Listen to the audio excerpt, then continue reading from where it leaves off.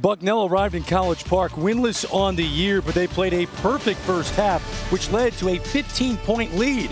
But the Terps battled back to edge out the Bison 80-78. Greg Amsinger and Dan Bonner called the action on BTN. We started the night talking about the Terrapins' trifecta, super sophomores, but it was the pair of freshmen that helped turn things around for Mark Turgeon.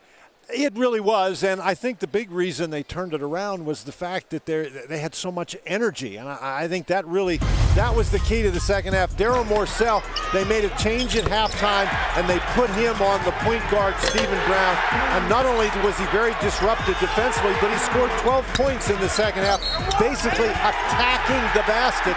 Maryland did a great job of that, particularly in the second half, and Bruno Fernando, what a force he was inside. Nana Fowler, the defensive player of the year in the Patriot League, but Fernando used his big body and soft touch inside to really create some havoc. He had 14 points, he had 7 rebounds, he had 3 blocked shots. He was a dominant force for the Terrapins, and so when you get that kind of play on the perimeter to go along with that kind of play on the inside, that's generally a pretty good formula. And from fans that want to broad stroke this and go, what's wrong with Maryland? Bucknell's a pretty good team. Well, nothing wrong with Maryland. Bucknell is an excellent team.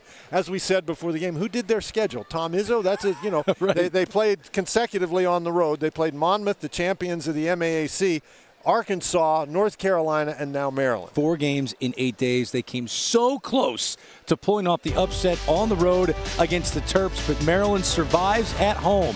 80-78, the final.